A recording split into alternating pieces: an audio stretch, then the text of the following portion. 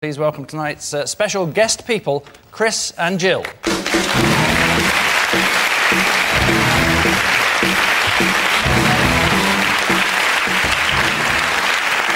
So, Russell, what are Chris and Jill to you? This is Chris and Jill. I interviewed them on my radio show because they claimed that they were abducted by aliens.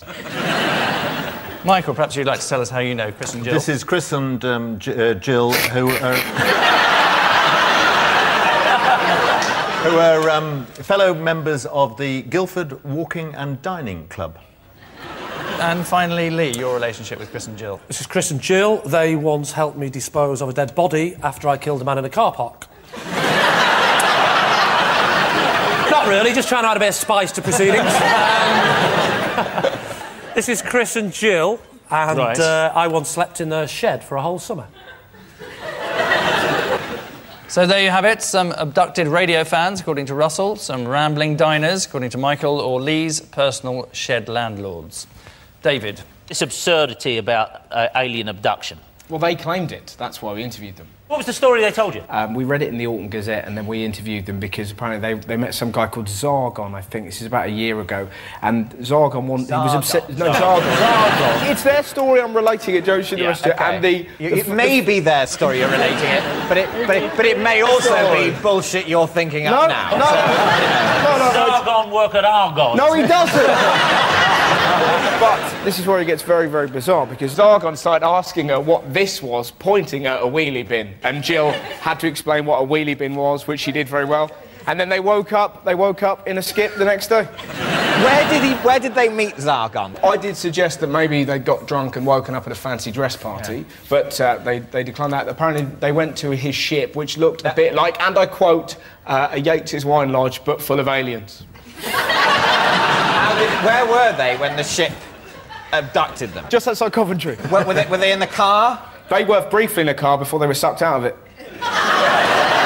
So they're driving the car, they get sucked out of their car. They're thinking, what the hell's going on? The car is rudderless, carrying on the Coventry bypass. So then there they are in the Yates's wine bar with all the other aliens.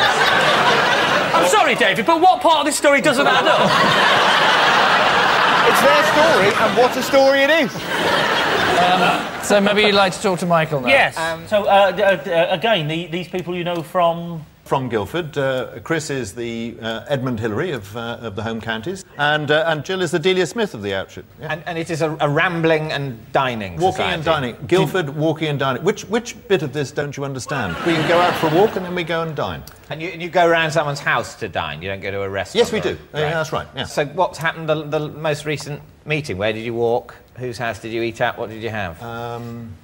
Well, it was actually yesterday. Right. Yeah. And where was the walk? It was in Surrey, near Guildford. It was Leatherhead. Who was hosting the dinner? Zargon. Zargon. Not our house, not Chris or Jill's house, but another couple in the group. Bother to make up the name of two people? I think this is far too plausible. Yeah, but you haven't even finished the story yet. Go It's on, a what big happened then? swingers thing, and they all get together. They're not blushing. What's the shed scenario, Lee? It's a thing that poor people have in the garden to put tools in. I know what a shed is. Oh, I see. Sorry. Why were you sleeping in a shed? Well, it's a good question, David. Thank you.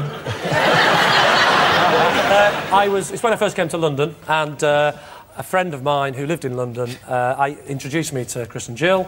I slept I rented a room off them, a spare room, and they had renovations done, so I had to leave. And I was desperate, and we came up with this ingenious plan where I would sleep in the shed. When you say shed, you mean like a proper one you see in a garden centre, or this just a No, this was... term It was that covers what it yeah, was? no, it wasn't...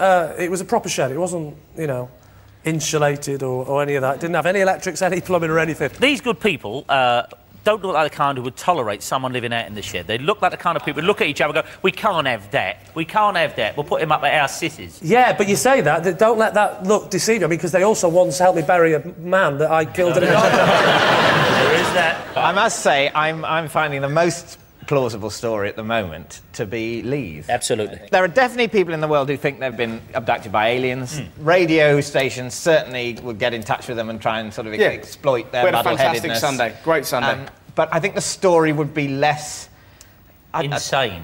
It's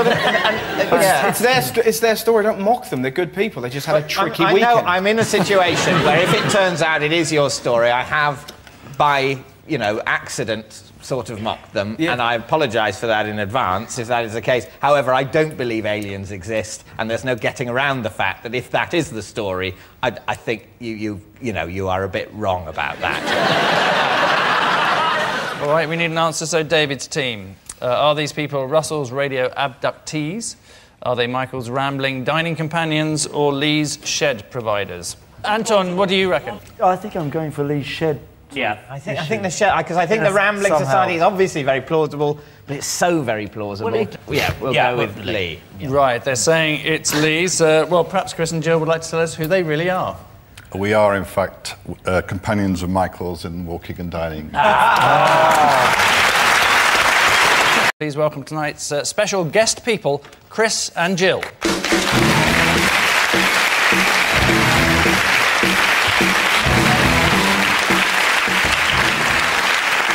So, Russell, what are Chris and Jill to you? This is Chris and Jill. I interviewed them on my radio show because they claimed that they were abducted by aliens. Michael, perhaps you'd like to tell us how you know Chris and Jill. This is Chris and Jill, who are... who are fellow members of the Guildford Walking